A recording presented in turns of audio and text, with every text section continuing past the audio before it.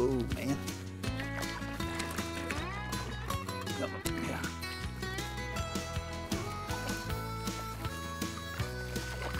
Woo.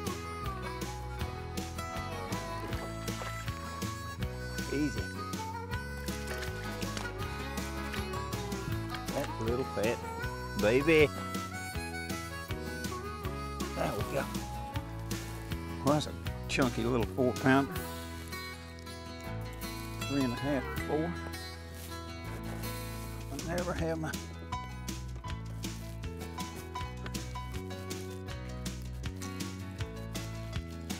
blister.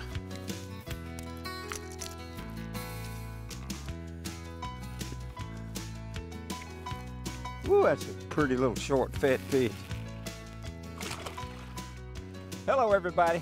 I'd like to devote today's show to a subject that I've believed in since I was old enough to tie on a fishing lure. And that subject is the importance of fish vision and color perception. Now, I'll be the first to admit there's a ton about the anatomy of fish that I don't fully understand. But what I have learned is that fish use sight almost 100% in their selection of food. It's true, they are for sure greatly influenced by sound, smell, texture, and taste, but sight is by far their dominant sense.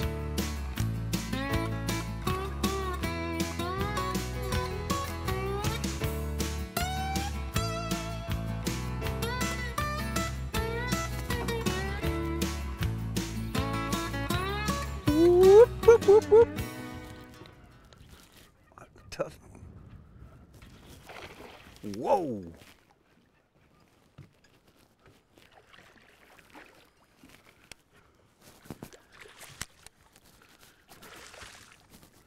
Came right out.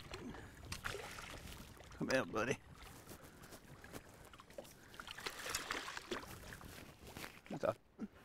Easy, bud. Come here. I'll tell you one thing, that top hook, that fish is gonna throw that thing in my hand. Ah, got him. Got him. Got him.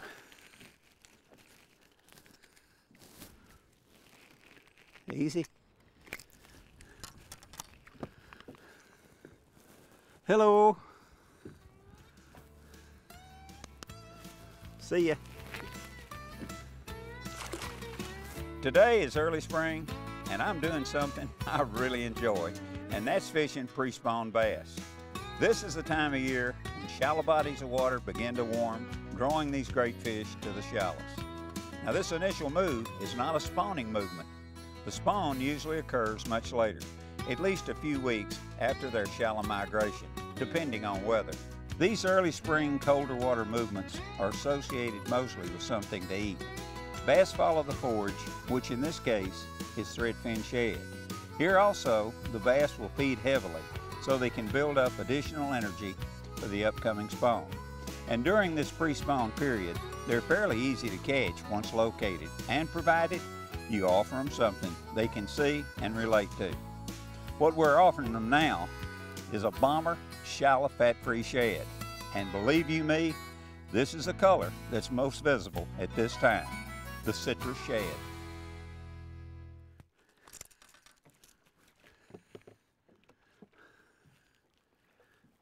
Woo! Boy, what a pretty one. Fatty. Let me ask you this. How many times have you taken your wife, your daughter, your son, maybe even a fishing buddy, and they catch 4 to 5 fish to your one, and they're fishing out of the back of the boat using the same identical equipment that you're using? Everything's the same, but with one exception. They're using, let's say, a medium green lure, and you're using a light green lure. That is a very small difference, just in the 2 shades of green. Surely, that couldn't be the reason, could it? Well, let me tell you this, and then you decide. It's a known fact that fish see colors and shades of the same color differently in different water clarities and in different light levels. Some colors are highly visible to fish at one time of the day and in one water clarity and become practically invisible at another time of day or different water clarity. This is Mother Nature's way of protecting some species of forage fish. If they remained visible to predators all the time, they would have been eaten long ago. It's like a deer. If they were the color of Tennessee orange, just how long do you suppose they would survive during the hunting season? Fishermen often think that fish have turned off when the color they're using quits catching fish. Better fish. But it may be that the light or the clarity changed and the fish can't see their offering.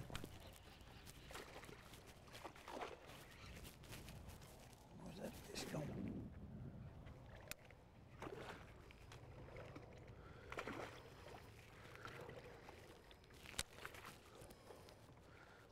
Come on, where are you going? Barely hooked. Got that hook just barely in that bottom lip. Ooh, look at the size of that. Let me tell you something else I've found very interesting about a fish's vision. Ichthyologists and biologists both have found through years of research that a fish's eye receives 5 times more light than humans do. Their eyes gather more light and in effect amplify it, allowing them to see at much lower light levels than we can and at much greater distances. Those in the know say that fish can see over 40 feet in relatively clear water, where we, in a scuba gear, can see approximately 10 to 12 feet. In stained water, where we can see 2 to 4 feet, tests show that fish can see 14 to 16 feet. Now, in a muddy environment, where we can only see 6 inches or so, fish can still see 3 to 5 feet. Where are you going?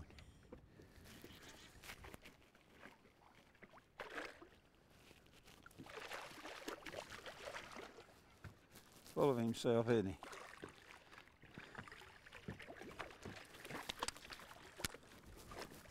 Come here.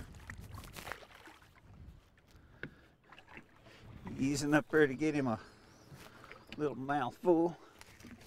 Come in. Oh, pretty little thing, you. You pretty little thing, you. Get that hook out of there. It's a well-known fact that water absorbs some light rays faster than others and therefore changes the appearance of colors as far as man or a camera sees them. But remember, fish's eyes are different than ours. Although researchers don't know exactly how fish perceive colors, they do know which colors are most effective for catching fish in different light levels and water clarities based on years of research.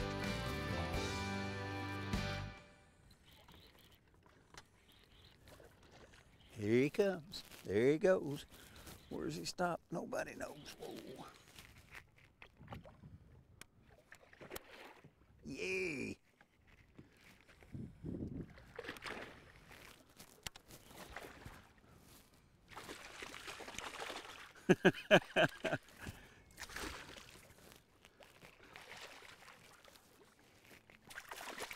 Hey, look at the size of that.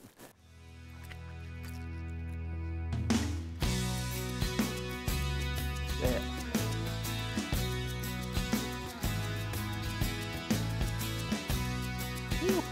Since fish's eyes are on the side of their head, fish do have a wide range of sight.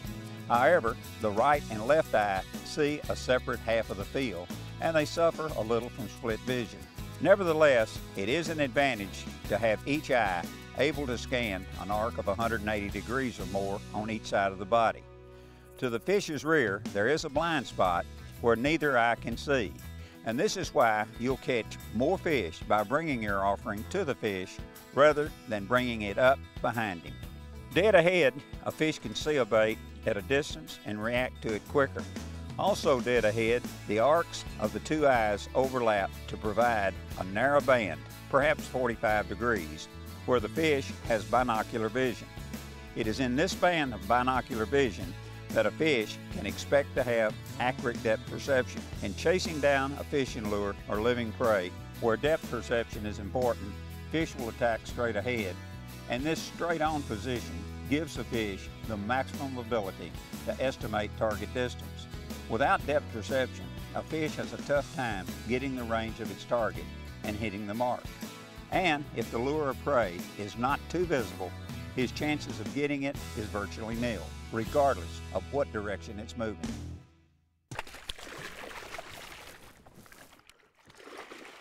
Oh, big boy, don't. There he goes. Ooh. Come on back here, baby. Oh, that's a big old bass. Come on. Come on. Easy. Come here. Come here. Come here. Oh, I got you. Woo! Woo! Mama. Beautiful, beautiful fish. Let's go home. Ready? Wow! What a morning. What a morning. Yes, sir. Woo! I like that. Oh boy. Well, today there's absolutely no way for me to tell you all there is to know about fish vision and color perception. It would take weeks, and for me to tell you, well, it'd take forever. However, if you remember nothing more about fish vision and how a fish sees your offering before the strike, well, you've gained an edge. Sound and smell might lead him to your bait, but the final attack is dictated by sight in almost every instance. Therefore, if you can get a lure in front of the fish in a natural manner, and it's approximately the correct shape and size and the right color, well, you've increased your odds for success tremendously. Thanks so much for tuning in, and we'll see you next time. Now I've gone fishing with Bill Dance today.